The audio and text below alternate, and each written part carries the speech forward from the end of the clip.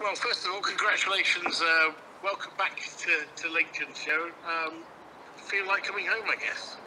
Yeah, I think it's very much the right time, and it's going to be a good decision all round for myself personally and for my family.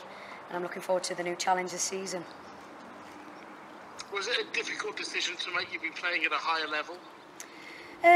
Yeah, but I mean, coming down and speaking with obviously all the staff around here, they're very driven and determined to do well this season, and hopefully I can sort of aid in that and get them back where they should be. Well, and as you know, there's a real heritage for women's football in Lincoln, isn't there?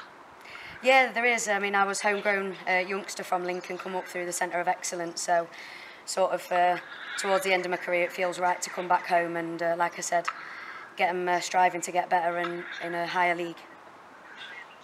Yeah, we always understood the reason why Notts County happened the way it did, but it felt like it had a really detrimental effect for a while on the women's game here in Lincolnshire.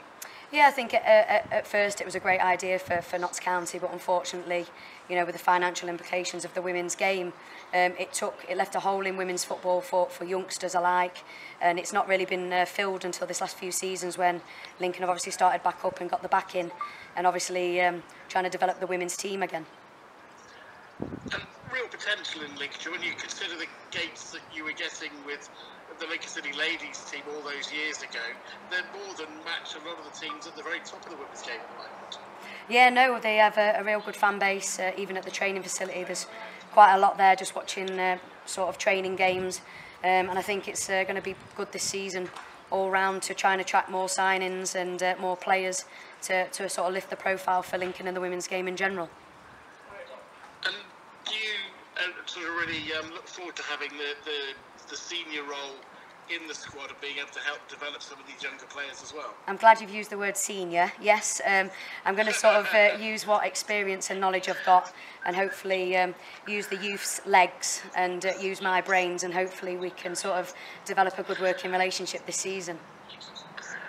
But that is, whenever I talk to players as a senior or more mature, whatever level you want to say, I think one of the things I always get back from people, they enjoy trying to help develop players who are at the other stage of their career trying to come through. No, it's a big thing for me myself personally. It's key.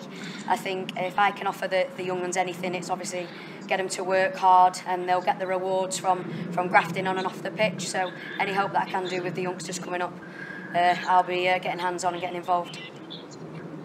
And do you think that to aim for promotion next year for Lincoln is realistic? I haven't signed for anything less, to be honest with you. If I didn't think Lincoln could go for promotion, then I wouldn't be sort of standing here talking to you now. I think that's their only one goal this season. It's my goal, ultimately. I've not come here towards the end of my career to sort of relax. I've come here to drive Lincoln back up the leagues and hopefully get some goals for them.